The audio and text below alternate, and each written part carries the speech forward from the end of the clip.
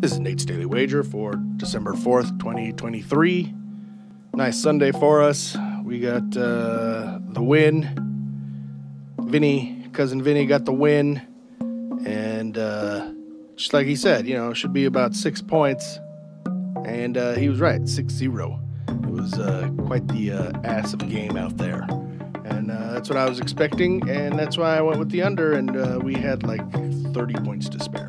But all right, so tonight we got Monday Night Football. We got Jacksonville taking on the Bengals, and this looked like a really good matchup earlier on until old Macaulay Culkin broke his wrist, and now he's out for a bit. So I'm trying to decide where I was going here. I don't know if I can trust the Jags. I mean, they're the Jags.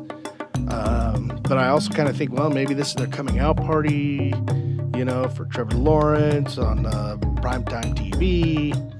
So then I thought, you know what? Maybe it is. And their defense ain't great. It's not terrible.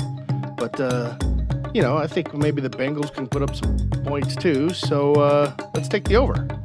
Total sitting under 40. It's like 39.5. And I think both teams can get there. Heck, Jags might just go off like, how 49ers did last night to the Eagles. Man, they went straight Philadelphia sidecar on them. But anyways, so let's take the over. So we're going over 39.5 total points between the Jags and Bengals in tonight's NFL Monday Night Football action.